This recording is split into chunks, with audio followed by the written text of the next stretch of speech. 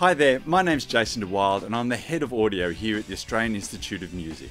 And welcome to our latest in this series of Pro Tools for Beginners. We're on to part 5 and we're going to be talking about MIDI recording today. Here we go. Okay, so welcome to part 5 of our Pro Tools for Beginners program. Thanks everybody for all the comments, been good. So today we're going to talk a little bit about MIDI recording. And I guess to kick it off, the first thing you should do is sort of get yourself set up from a hardware perspective first up.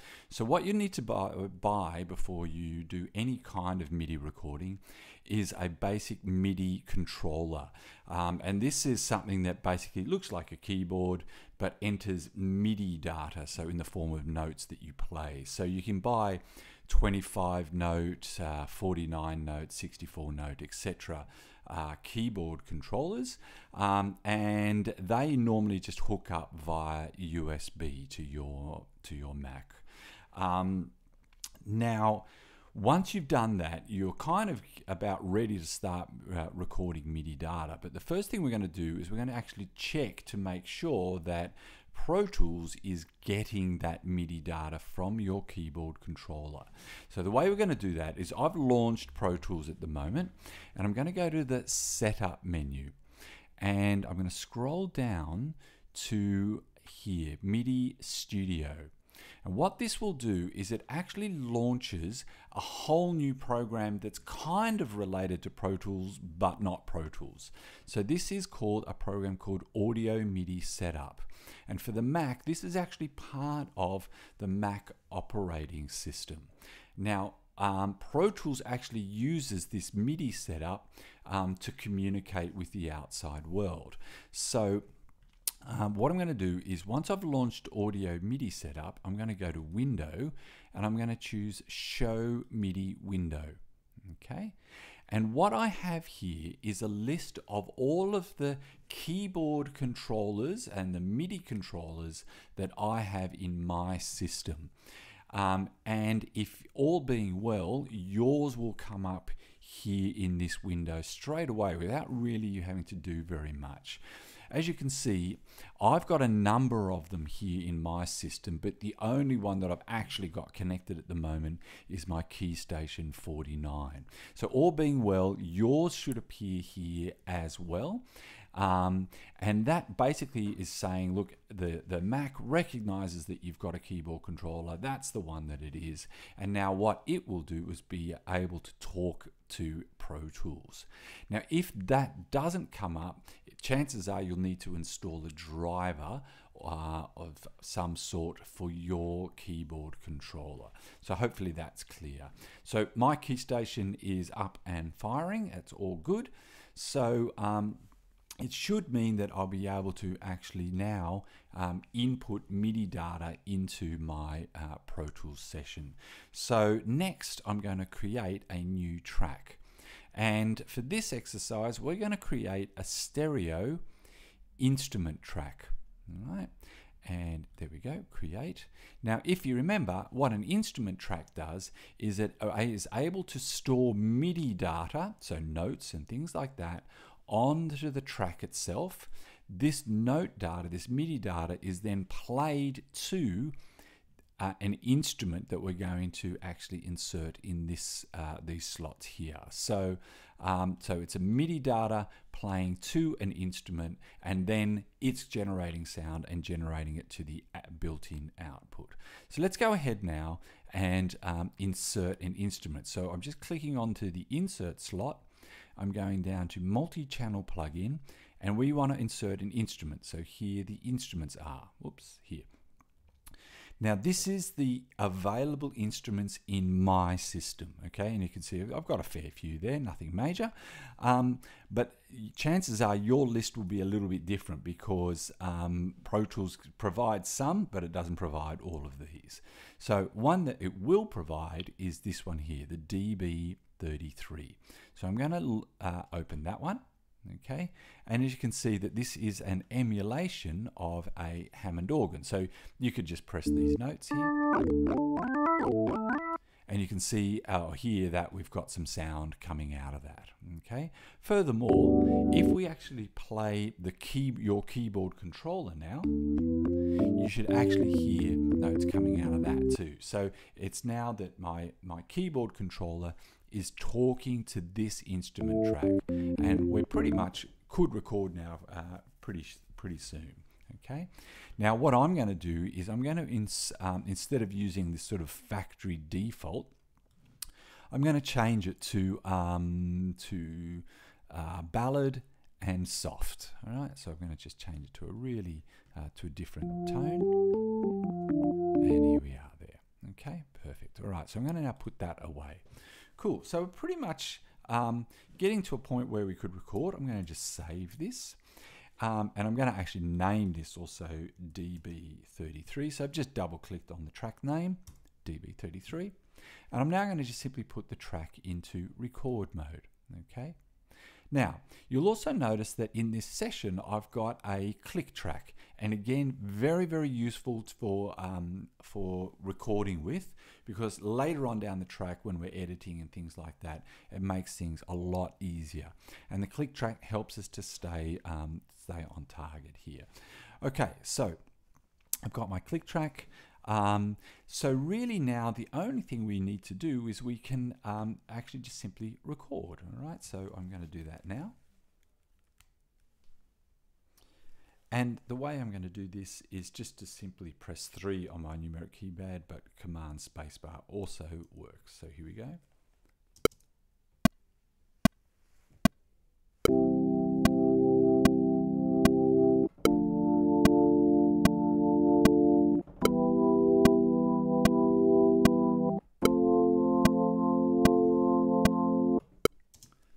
Okay, so you can see that straight away we've got a recording here. Okay, now I'm going to just, to show you something here, I'm just going to get the grabber.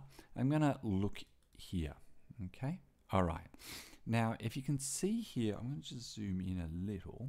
All right, you can see here, right, that my notes are absolutely smack bang on, right, with the bar numbers here. Okay, now that is certainly no indication of my playing ability, right? But what we've done is I've done a little bit of a trick here.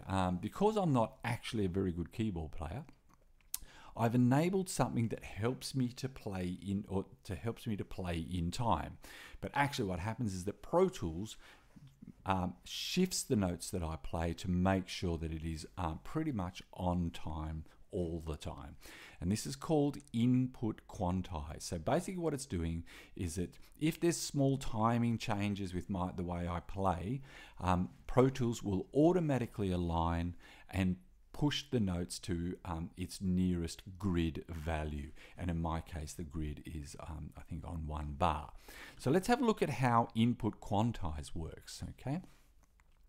So if I go to Event, and event operations, okay, you can see here that you have something called input quantize, okay, and I've enabled it, right? So basically what it's saying is that all of the note ons, so basically all of the time that I play a note, it will then preserve the note duration and then shift it to the nearest 8th note according to the grid here. So if you're a bit shabby like me in playing in time, you may want to enable input quantize. It doesn't work for everybody because obviously it takes away a lot of the sort of human feel about it and becomes very much of a sort of click-based kind of performance, but it is useful for kind of laying down some ideas that are pretty much on time. We can now go ahead and play the track back.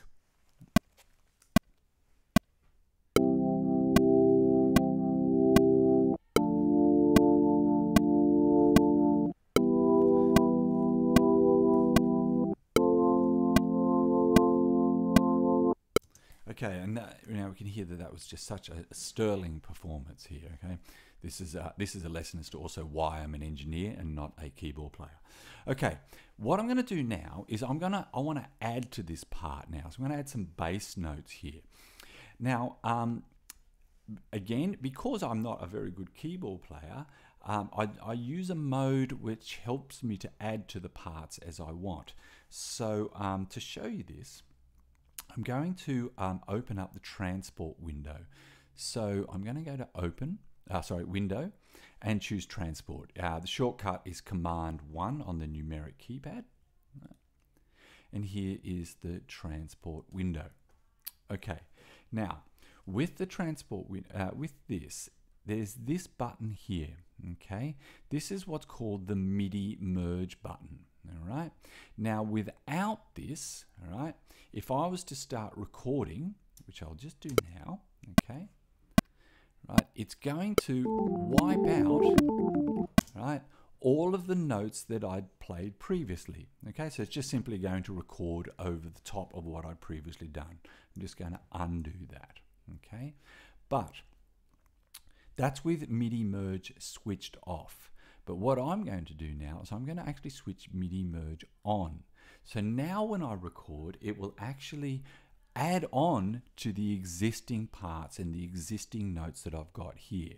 So a use for this might be that you might play the first pass of it as a right-handed part, and then the second pass of it with MIDI merge on will be a left-handed part. So you'll end up getting a right and a left part.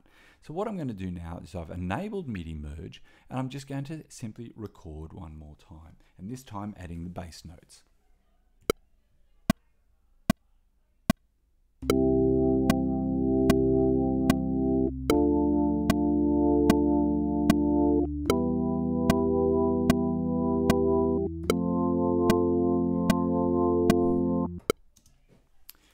Again, another sterling performance. And of course you can keep going around this. So I could add now a melody, so let's just do that.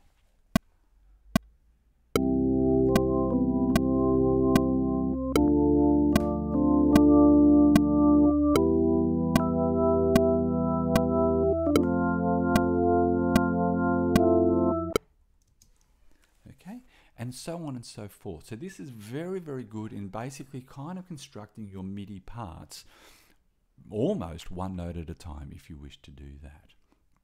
Okay, so we now have our MIDI part. The other thing that I'm going to maybe explain to you as well is that this can also be used sort of punch into certain parts. So if I just wanted to punch in at say bar 4, right, I can select this bar, right, and just record on that section and leave everything else untouched. Okay, so if I was to record now, okay, there's my new part, and that, you know, may or may not work. So I'm just going to undo that. Okay, so it allows you to sort of punch in at certain parts. Now, in addition to MIDI recording as we've got now, I'm going to also show you something that's useful for both audio and MIDI recording, and this is called pre and post roll. So if I wanted to record on bar 4, it's usually useful that the musician or yourself gets fed a couple of bars of music prior to the recording so that you can punch in, so that the musician's sort of already on a bit of a flow and can understand what's kind of going on. So normally when I'm recording, I will enable pre-roll, and I can set the amount of pre-roll here. In this case, it's just 2 bars. You can also see that by a little yellow triangle just here. So that's useful too, and that can actually be moved as well. But I'm going to leave it at 2 bars, right? So basically, what's going to happen is it's going to play 2 bars first, then go into record mode, and I'm also going to allow a post roll, which will mean it'll play 1 bar afterwards. So this will help me to punch into record mode in a lot more of a sort of smoother fashion. Here we go.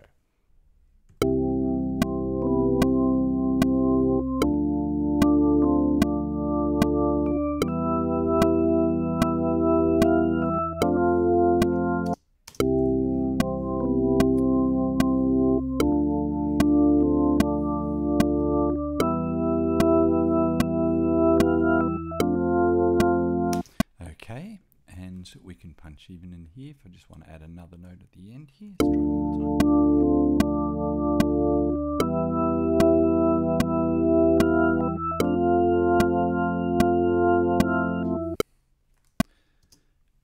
Okay, and so you can build your performance, as I said, just one note at a time. Okay, I'm going to save that now. Let's just move on to the next thing.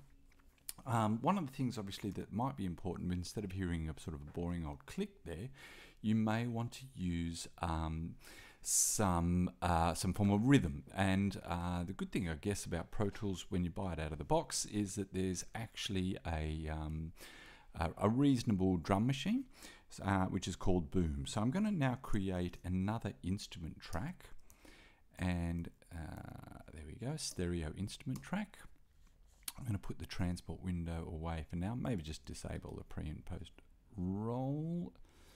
Okay, and I'm going to just call this Boom. And this is a drum machine of sort. It's okay, but does have a little bit of its limitations, but it's kind of good to get some sort of basic thing up and firing straight away. One of the slight annoyances I think about this particular one is that when this has got patterns on it, and obviously when you press start, you're going to get some patterns, which is totally fine. But I was sort of expecting when I first encountered this machine that when I press play on Pro Tools, that it would also start the pattern, which it doesn't. So the way this works is you actually have to send a MIDI note to Boom, and the MIDI, depending on which MIDI note you're sending it, will determine which pattern that you want to play. So I'm going to play a note on my keyboard controller now, and it's getting one pattern. If I play a different note, you'll get a different pattern. So that's basically the idea. So so the way we're going to do this is just now recording another track again. So I'm going to put Boom into record mode, and again, because input quantize is on, it means that any note that you play is going to hit on the first beat of the bar. So again, this is really useful, in fact, for programming Boom, because all of your notes will be in alignment with the actual tempo and the beat and bar number of the session. So here we go.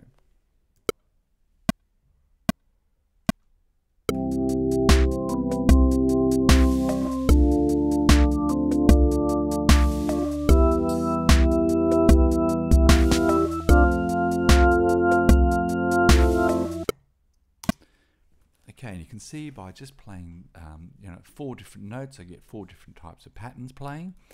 And again, remember with the input quantize, as I mentioned before, all of these are now perfectly in a line. So that's a basic introduction and getting yourself started with MIDI recording and Pro Tools. I think up next, part 6, we're going to deal with audio editing. So thanks very much and stay tuned. Check you later. So I hope you enjoyed part 5 in our series of Pro Tools for Beginners.